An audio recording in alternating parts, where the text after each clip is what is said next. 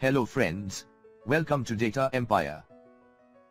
In this session of Logical Data Recovery Training, we will discuss about data wiping. Data wiping is also known as data cleaning, or data erasing. When we recycle, upgrade, or resell our old system like laptops, computers and the hard disk, there are chances of getting our personal and sensitive data like photos, videos and passwords leaked or getting copied by others. Some big companies solve these problems by physically destroying the hard disks, using hammers, drill machines and other special instruments to prevent the data getting leaked. The reuse value of hard disks with capacity of more than 250 GB is usually high.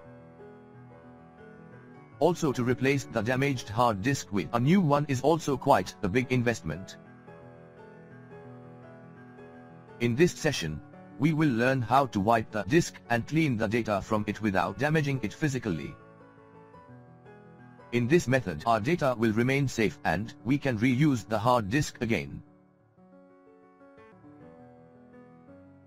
Friends, in the theoretical session, we had previously discussed about data wiping, and now, we are going to see it practically. First, we will check the hard disk in the disk management.